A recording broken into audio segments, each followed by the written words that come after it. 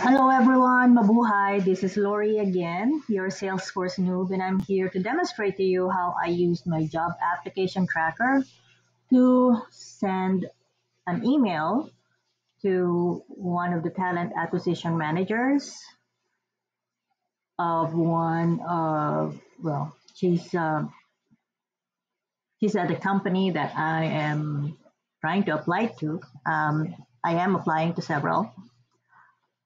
So I just thought that I would try um, to use the email. Although before I thought of it, I already sent her an email via my Gmail. So it was a regular email. And then when I thought I'd try, I did. So this is how it goes. You will have automatically your email address there, but you will have the option to change that if there's another user you have listed in your org. And of course, I'm already on the contact page, so that was automatically added as the person to send my email to. I had to upload my file. What I was wondering about was because I have in my files, if you go here under files, I was supposed to have my resume there, which is what I have linked to my portfolio.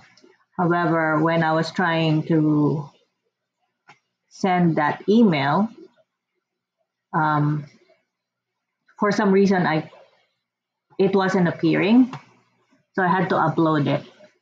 So I'm not sure why it wasn't appearing. I did try to go to the files,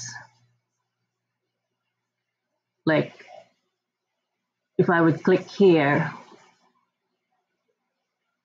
I tried to go to the libraries, and initially it wasn't there. This one wasn't there, and I was looking for it. It wasn't there, so I had to upload it. So now it's in here now. In any case, so once that was uploaded, it was attached here, and I wrote my personalized email. Told her this was my first time attempting to use the Salesforce platform itself to send an email, which is another demonstration of how you will use the features of the platform. And as proof that she actually got it, I also had to make sure that it did get routed to my Gmail account that I used. And indeed, it's here. As you can see, this is the Salesforce routing email. I don't know if I'm calling it correctly. And this was my attachment that was sent to Bree. All right, and that concludes my demonstration of another feature of Salesforce that you can use by linking your Gmail